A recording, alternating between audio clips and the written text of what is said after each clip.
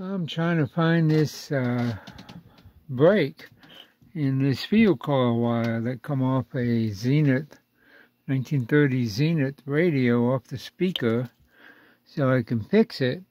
And I've already done 1,933 turns and haven't found it. Wouldn't you know that the break is going to be somewhere near the center of the coil? I probably got a couple thousand more turns to make. Anyway, I just wanted to show my setup here. This thing weighs a ton, and I got a wooden pole through the field coil, and I got oil on the pole, a little bit of oil under there. This has a raised edge about a 1/4 inch all the way around, which is ideal for this. And so I'm cranking away, but thought you might like to see this rig up that I made. I'm going to put this all together on a board, but right now this is convenient because I can actually turn this back and forth while I'm cranking and get a nice spread on this bobbin. This is from a line cord wire that I bought. So when I find a break, I can fix it and then switch the rolls and, you know, wind it back on that one, and I'll take more time winding it on that one than I am unwinding it, but because that's what takes time. But I got to find the break or to save this speaker.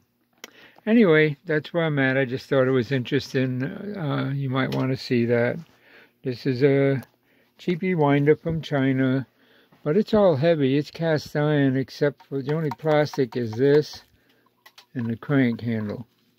Everything else, all the other gears are metal, and it seems to do a good job. I oiled it, and it's heavy, so it stays stationary. It's a little rickety because I got it on a double folded bubble wrap here. So there we go. See how it goes when I'm done. Well, I think I finally found the break. Here it is. And there's how much of the spool is left. It's almost empty. I'll shut my light off. Yeah, it looks like there's some metal in there. See that? I think this was a structural break. I don't think this was an electrical break. Could have been.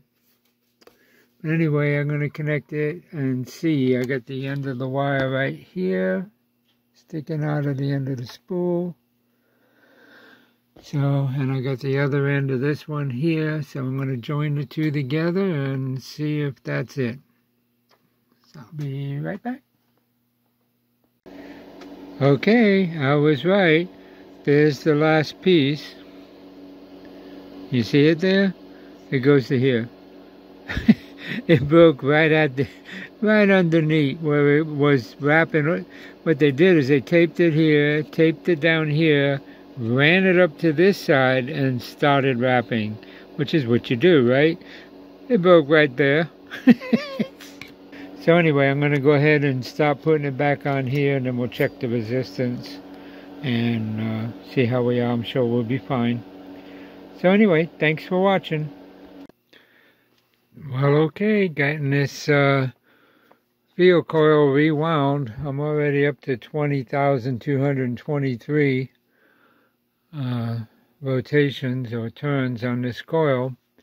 And, you know that old saying, I flew in from Atlanta and boy, are my arms tired. Well, yeah, my arms are tired. What I did is I taped 2 CDs to the side of this field coil because the bobbin, field coil bobbin, has a big old hole, and so these whole nut systems, it just goes right through, right? But that worked. Cracked the CDs a little bit, but I don't care. They're blank CDs and they're old, and I got plenty. But it worked fine. So once I get it finished rolling it, I don't have much more to go, maybe another couple thousand turns. Then I can untape it, you know, take the original off, and I'll show that, and then we will put it back in the speaker and see if we can get this radio to work when we recap it correctly. But boy, what a job it is to rewind this field coil. I repaired it in 2 places, tested the resistance, and I think I had like 1,028 ohms or something. It's supposed to be around 1,080 ohms, I believe. So I might add some more, not these, but some more magnet wire to the end to bring it up to 1,080 ohms, maybe even 1,100 ohms. Since voltage is higher today, I could actually put in a little bit more turns and help drop that voltage down a little bit more. But, you know, this is mostly to get rid of hum, right? This is a field coil to get rid of some of the hum in the power supply, and also to provide a magnet for the speaker. So we don't want to go up too high with resistance because we want the speaker to function properly. Not that a few thousand turns one way or the other would make any difference. So we'll see. When I get it done, I will do a final video showing you the field coil, and then we'll get back to the radio. Thanks for watching. Okay, I thought maybe you might want to watch me wrap a couple 100 turns just to get an idea how I'm doing it here. Oop, not like that.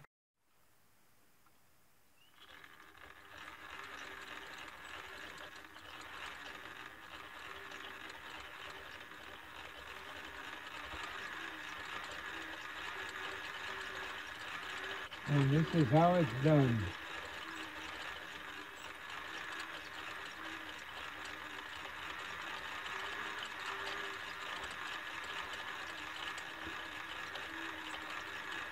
That back spool that I'm taking it off of, I keep adding some oil from time to time, both to that CPVC shaft that's sticking up, and also underneath the spool, so it can slide easier. But you don't want to slide too easy, you want a little bit of tension, and it's, you know, if it spins faster than I'm pulling it in, it'll unravel and tie into knots. The spool's getting really full already. I don't think I got much more on that back spool. I'm up to 22,000 turns and counting.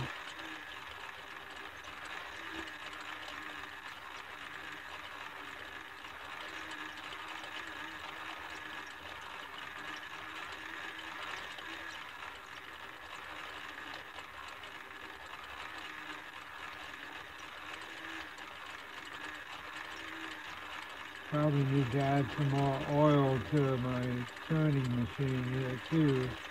It's been doing quite a bit of work the last day. Uh-oh.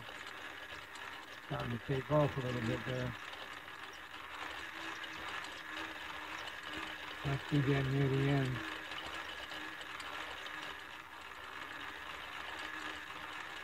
That's good because I got to get this inside that speaker housing. Should fit fine because I'm wrapping it pretty tight. I'm actually pinching the wire as I move it back and forth. Plus just the sheer friction of the system helps to keep it taut. They do sell wire tensioners for this, but if you take your time and keep an eye on what you're doing, you can probably do it without a wire tensioner.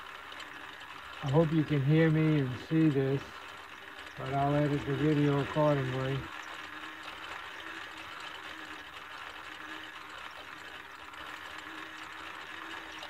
I shine that light down on it so I can see if I'm getting it evenly across, as much as I can anyway.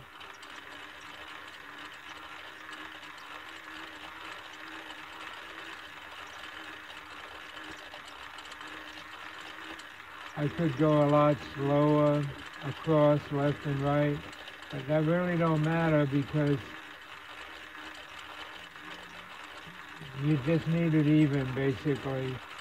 And, you know, if you keep it even, then you're getting an adequate amount of coverage. I have to watch the edges because the blue tape will grab the wire easy. This side needs a little bit. There we go, that looks better. I could go a lot faster if I had attention, but I'm in no big hurry. This is pretty good. It didn't take me long, a couple hours to get this far of winding. I had to solder a couple joints.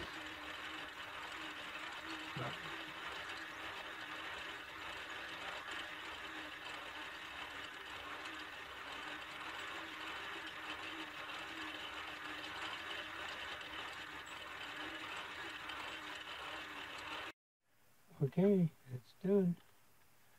Taking it off the spool. I put some Teflon tape around it, kind of keep it there, and I moved the end wire over to where the beginning wire goes.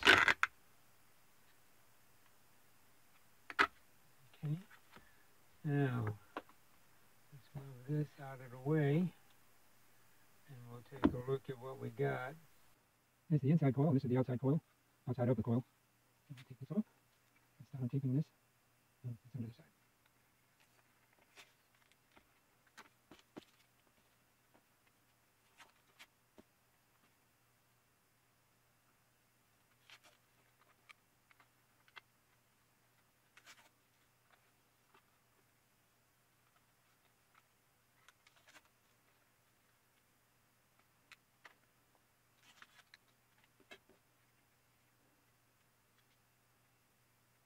Okay, that's that side. Other side.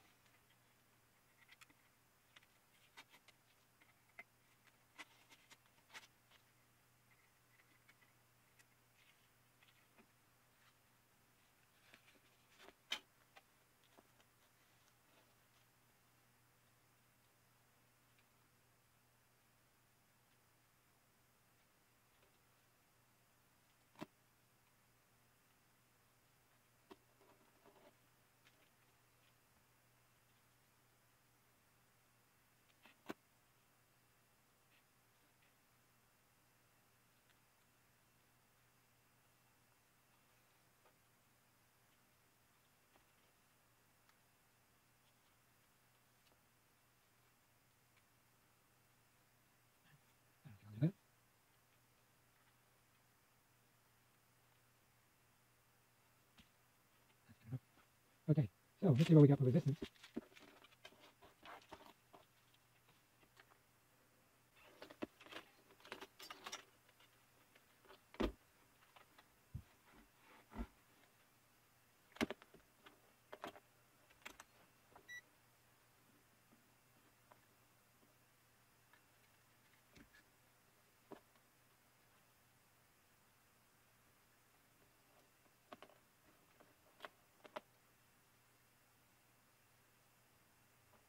I broke the end where I had soldered it right here.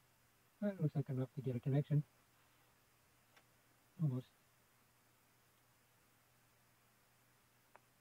There we go. 1089. And I believe the schematic calls for 1080. Well, maybe that is it.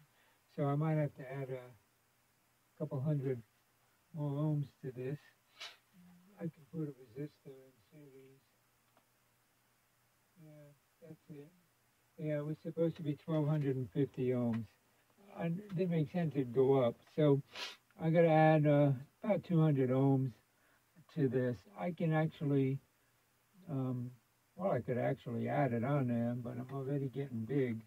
This was the original wrapper. Oh, that's actually not that bad. Amazing. I did pretty good.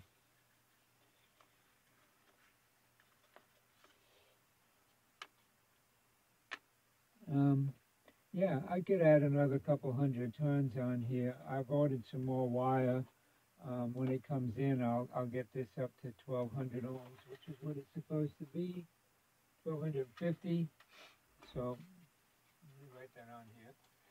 I won't have to go looking for it again.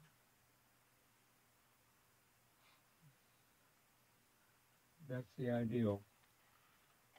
So I will get it up to 1250. And nice coil. Look at that. That looks good. Well, I thought maybe you'd like to see the real coil. And so there it is. And it's got new wires coming up, going to the output transformer with some tape here holding the adjuster for this guy. Oop. I don't want to hit that. Okay. And put a wire tie there to hold it, so it's all set for the height of the speaker. Real coil works great, which I'll show you when I get it back in the case. I went ahead and fixed this damaged spot here. What I did is I put some cardboard. I don't know if you can see that, but I put some cardboard on the inside. Let's see if we can get it in the light here.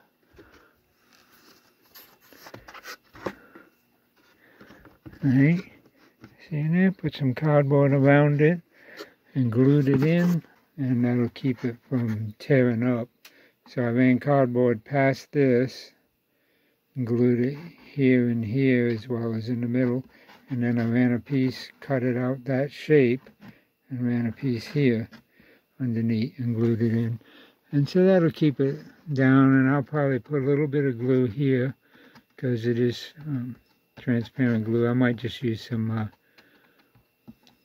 super glue on that to hold this frizzy stuff down a little, so it'll be a little bit more aesthetically pretty, but it is what it is, but it'll be a lot better. So yeah, I could put a little super glue on that. Somebody obviously yanked the cord and I did that. So anyway, let me show you the cabinet it's going into. This is it here. Isn't that amazing? I know there's not much light in here, and I apologize for that, but look at that cabinet. And we'll get a good look at it once we got it in there. It's got shelves on the side. I mean, Zenith really outdid themselves on this one. Look at that diamond print. Just beautiful. So we'll get it mounted back in there and do a test run.